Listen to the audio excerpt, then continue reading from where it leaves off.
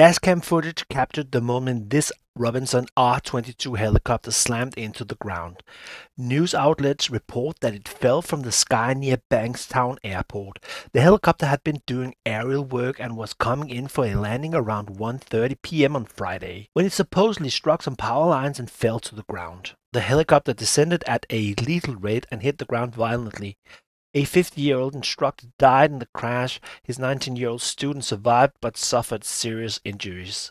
I tried to look at the ADS-B data to see if there was any trace of this flight, but when I checked 1 hour before the crash and 1 hour after the crash, there wasn't any Robinson 22 helicopter on the ADS-B data near Bankstown Airport. No Robinson R22 appeared at all, but that's not unusual since many R22s don't carry transponders equipped to send out ADS-B data, since this is only a requirement for IFR flights in Australia. So at this stage the exact cause isn't confirmed and we only have the word from the local media reports pointing to the power lines. But we'll have to wait until the Australian Transport Safety Bureau completes its investigation.